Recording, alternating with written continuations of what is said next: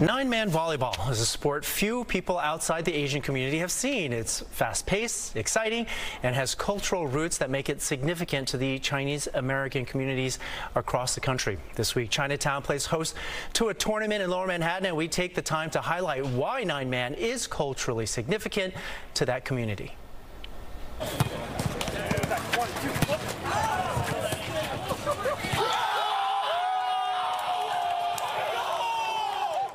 Forget what you know about street ball.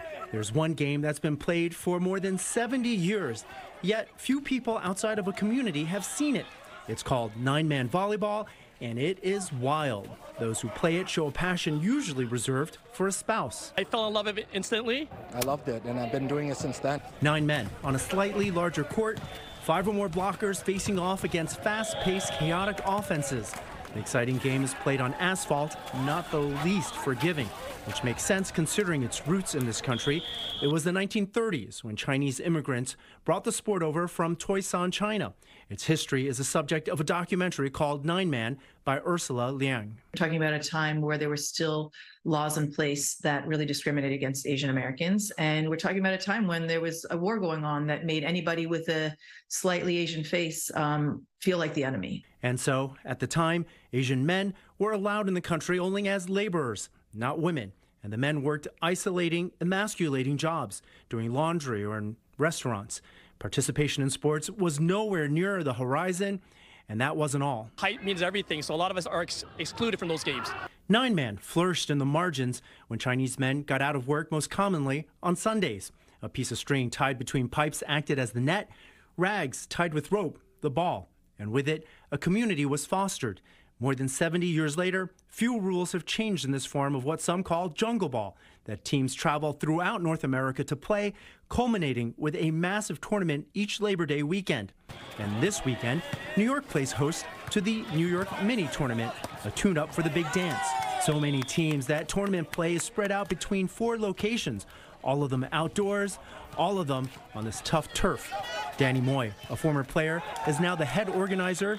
He says on the face of it, this is about skills, but at its roots, it's all about building community, friendships, and brotherhood. Sticking together is a big thing, right? You show them that, we're in it together, we're still here. We want to, compete at a high level with the tradition and the culture that's been instilled for so many years. 100 teams are here in New York City for this weekend. We met teams from Toronto, Boston, and Baltimore. And in the 1970s, the sport started including a women's division, 6-man, but just as fierce. Summer pastime is taken so seriously that players know not to schedule big life events during these months. People know not to get married in the summertime? Yeah, pretty much. As a sport, nine-man isn't without controversy. Since the beginning of the sport, you have to be at least part Asian to play. And because of that, over time, the sport has been accused of racism.